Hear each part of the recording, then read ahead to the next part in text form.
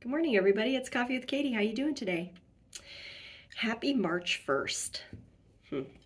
Nice day. It's supposed to be a little warmer today. My daffodils are popping up. I've already started my herb seeds for my garden. So hopefully by the end of this month, I'll have little plants. It makes me very happy. Quick reminder, March 10th is the awards down in Columbus at Ohio State Student Union. I think it's the Student Union. I think I got that right.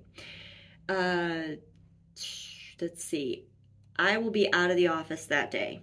I'll be working from home in the morning and then leaving for Columbus in the afternoon. I probably will have to leave my house around noon.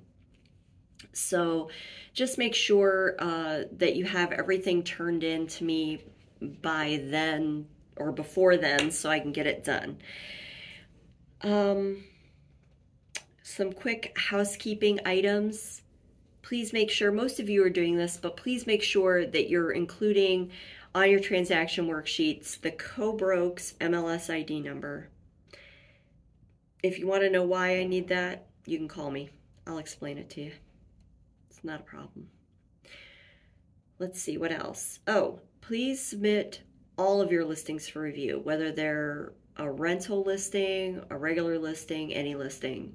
Please submit for review so I can get those into the system as well. Sales, of course, make sure you're submitting those for review and everything is filled out.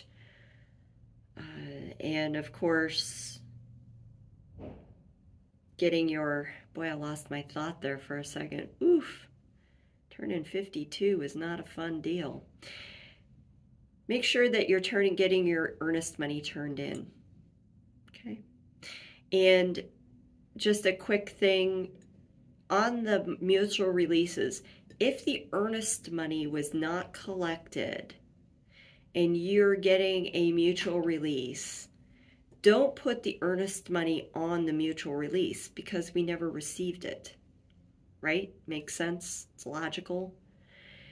Put on there that the earnest money was not collected, and just leave it at that. We've had some problems with that, and I still think there's a deal out there from an agent that left that the buyer never turned in the earnest money, and then we turned around and there was a mutual release and the seller wants the earnest money and we don't have the earnest money to give them because it was never collected. The buyer ghosted. So in that case, I would say that, put it in that it's going to be collected after inspections so that it's out there and it's transparent. Okay. If you have any questions about that, you can give me a call or you can call one of the many brokers that we have here at BHHS, and I'll gladly give you their numbers. Anyway, I think that's it for the day. Go out and enjoy the day. Do something nice for yourself, and we'll talk to you soon.